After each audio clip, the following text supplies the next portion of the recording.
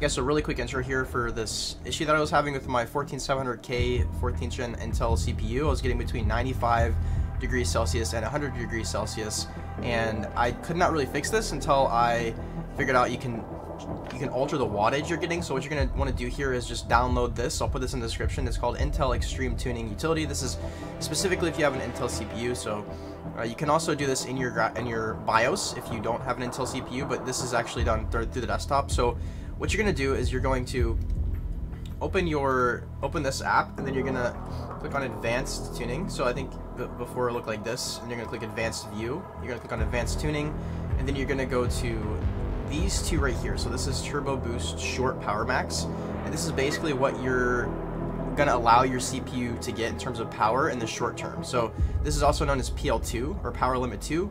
If you're trying to go through the BIOS and do this, this was at like 300 before, which is insane. So this should be lowered through some research. I found 180 is a good number, and then this is for. You can see the defaults here. This is unlimited, and this is 253 as a default. This is Power Limit 1, which is long, so this is max over a long period of time, so I lowered this is a little bit lower. So for this one, Turbo Boost Short Power Max, you're going to lower to 180, and this one you're going to lower to 150. All this is doing is reducing the amount of power your CPU is going to get in different points in time, which is going to keep your CPU's temperature lower. So mine went from around 95 to 100 down to around 80, 85, which is perfectly fine for these CPUs. I'm going to explain something else in the next half of this video. We're going to come into the Battlefield 6 game. We're going to click on Settings.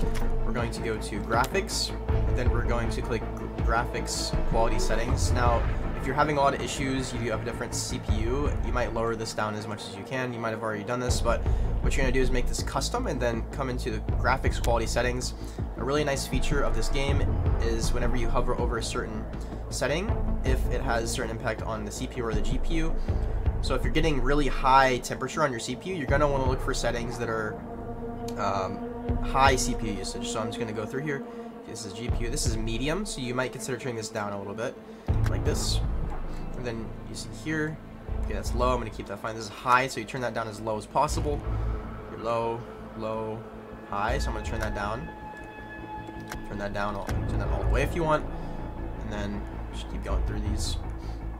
Now, this may not make a huge difference, but this may make a difference of between like 1 and 5 degrees, which could be enough to make your temperature go from like 95 to 90. And then if you do the other tip that I had at the beginning of this video, you might be sitting between 70 and 80, kind of like I am. So if this video helped, please give it a like, thumbs up, leave a comment, and I'll see you guys in the next one.